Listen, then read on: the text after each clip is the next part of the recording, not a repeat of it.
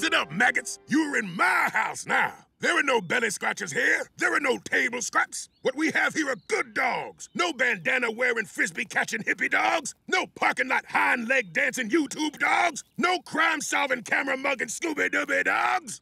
Oh, no Scooby-Doo, huh? Roll. Oh, it seems we got us a comedy dog. Are you Kathy Griffin? 'Cause I ain't laughing. So maybe you are Kathy Griffin. Or maybe you're that comedy dog with Robert Smigel's hand up your backside. Well, let me tell you something, comedy dog. You're here for me to poop on. All right, first of all, it seems like you have a lot of opinions about a lot of comedians. And second of all... Ow!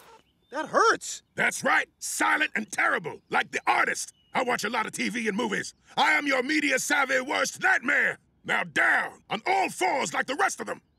That's right, we got ways to break your spirit. In fact, you seem like a prime candidate for the chair.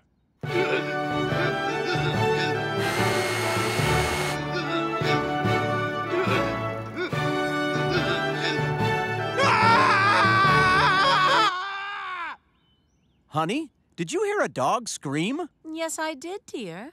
Our summer cabin is near the obedience school.